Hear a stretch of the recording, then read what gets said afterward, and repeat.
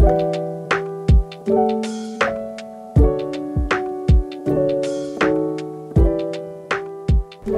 welcome to Tribe Talk, where we take sermon to message and a great conversation. Today we've got two wonderful guests with us. We've got Doug and Cherry Dobelek. We're so excited to have you guys join us here on Tribe Talk.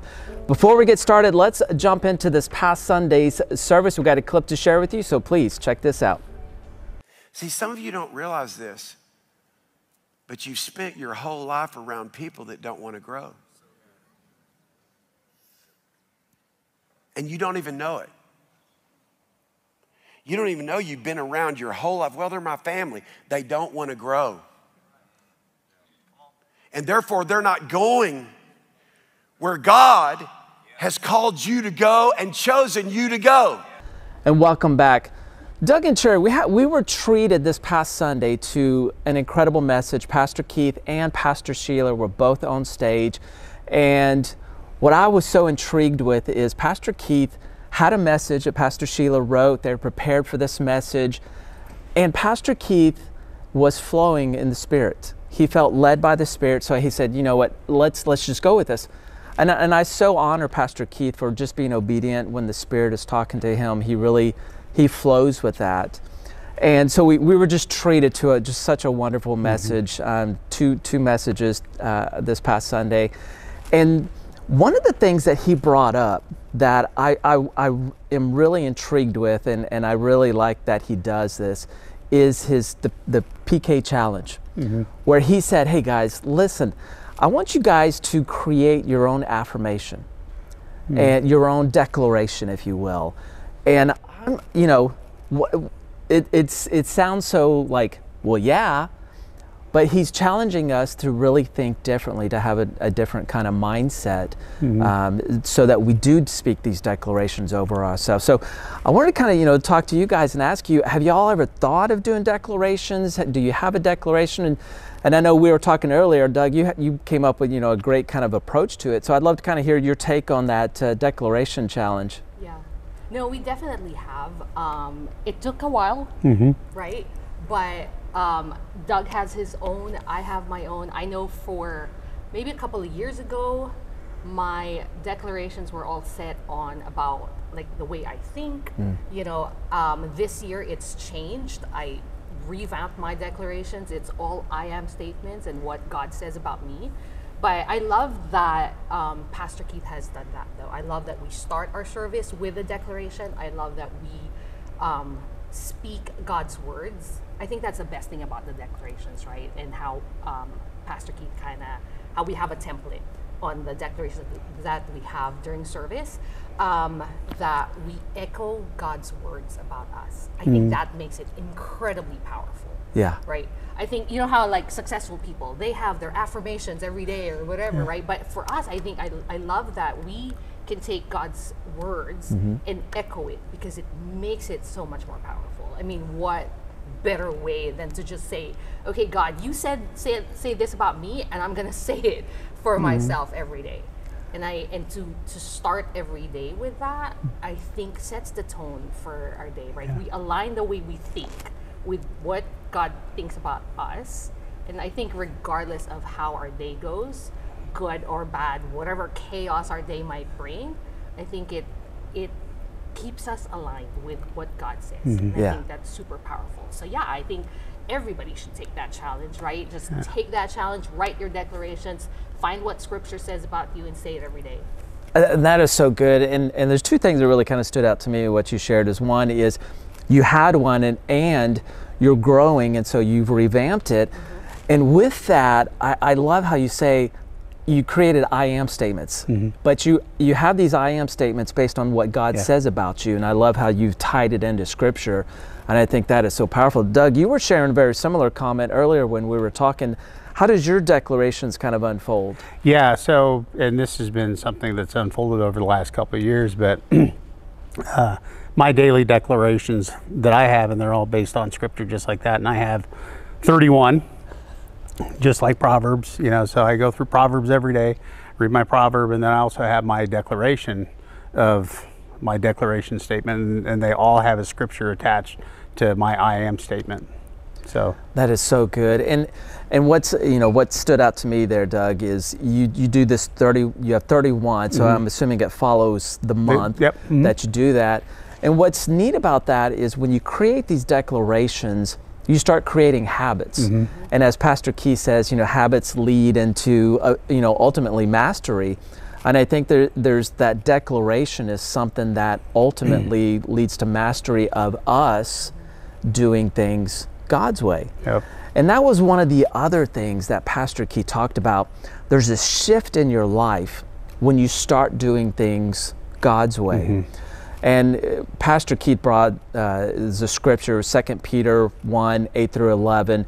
When you grow like this, and it continues on with the understanding of God, our Lord Jesus Christ, then things get better. If you don't do it, then you become short-sighted and blind.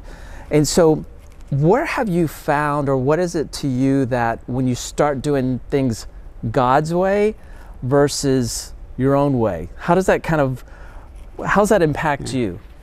Well, I mean, I've got a lot of experience trying to do things my way. And it doesn't seem to work out very well. And I love what Pastor Josh says. And he says, there's two ways to do things. There's the wrong way and there's God's way. And really, when we align Cherry talked about, aligning our thoughts with Scripture, when we align our lives with Scripture, when we have a biblical world view, then things work out a whole lot better for us. I mean, the Bible is our instruction manual for everything that we do, and anytime that you go through things and you need a solution to that, there's an answer in the Bible. Yeah, I think since we're growing in relationships, right? For us, it's been like even in just the last couple of years, right? Let's say I had a thought about Doug, and it's like, oh no, he needs to change. He needs to be this way. If I just did it my way and just tried to change him, that would definitely not work, right? But God's way is I pray for my husband and I surrender my husband to the Lord. That is way more effective than me just trying to just like, it needs to be this, right? So I think that definitely, there's definitely power in that, right? There is, Doug would always say this, it's like, how many laps do we have to do this, right? And if we just stop and say, okay, God, what would you want us to do? Then there's not as many laps. Yeah. Yeah, and then the subsequent laps that you take are better because you're doing it God's way. And I really appreciate the way your approach is, hey, let me use the Bible, let me get into the Word and use that as my instruction manual, because that is our template. As Pastor Keith talks about, success is all in templates. And you're using the Bible, and Cherry, how you talk about, I can't force him to change, but what I can change is myself, and I can pray for Doug, or I can pray for this other person to be better. And then in that course, that shift happens where you become better for other people around you, and then they start seeing you as the example. And Cherry, and I'm just picking on you, Doug. I'm a husband as well, so I get it. So Cherry's praying for you, and she's growing and reading the scripture, and then you're like, wow, Cherry's leading the way. She's doing so great. That encourages you or inspires you to grow as a husband, as a spouse, to be a part of that relationship, that partnership that you guys are with, and you're doing it God's way. Yeah, absolutely. Yeah. It's funny how you say that, because there was a time it felt like I was spiritually ahead, right? And then that shifted, and people would ask, how are you guys doing? I'm like, he's doing great. I'm struggling right now.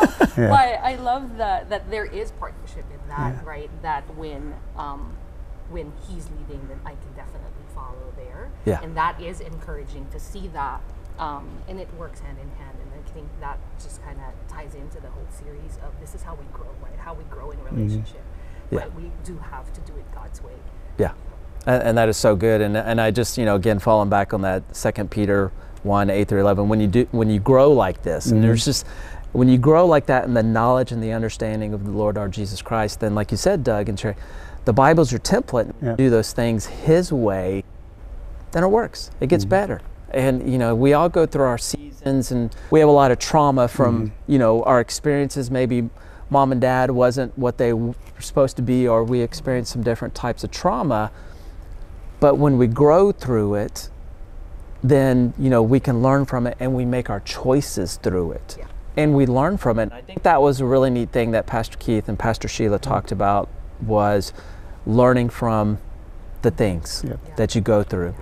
One of the things that Pastor Keith has said in the past is when you grow through what you grow through, you're going to have a breakthrough. Yeah. So and yeah, so and that growth, the growth mindset, right? And it's not easy, right? A growth mindset's not easy, but it's choosing your hard in so many cases, right? So you can choose not to have you know, the fixed mindset versus a growth mindset, right? It's going to be hard either way that you choose, but which one do you choose? Yeah. Yeah, and Pastor Keith also said on Sunday that the things that hurt us are the things that will help us grow, or something like that. Yes. I totally paraphrased that, but he said it better. Because when he says it rhymes. But yeah, I think that's super, super powerful, right? Because we can either choose to just get stuck in the hurt and the trauma, right? Or we can choose to say, okay, how can I grow from this? Yeah. Right? I love how Pastor Keith also says about how when he wasn't loved well or something like that in his family, right? But for him, it's, or how he says, like, our family, we shouldn't expect our family to love us a certain way, but we can learn how to love others better, or how to have great relationships, right? And it really is our choice, right? And how we're going to take our experiences and how we're going to be better because of that. So. That is so true. Doug and Sherry, you guys, I could talk to you guys for hours about this. I mean, Pastor Keith, Pastor Sheila's message, this is going to be a great series, so I can't wait to see what the rest of the messages are, the sermons. Thank you so much for joining us today. Thank you so much for being part of Tribe Talk. Make sure you connect with somebody, maybe your neighbor, a family member, some friends, and have discussions about this past Sunday service and really unpack what it means for you. Doug and Sherry, you guys shared such great insight, and I want to thank you guys so much. Make sure you follow us on other social media. We're on Facebook, Instagram, and YouTube, and we will see you on the next episode of Tribe Talk. God bless.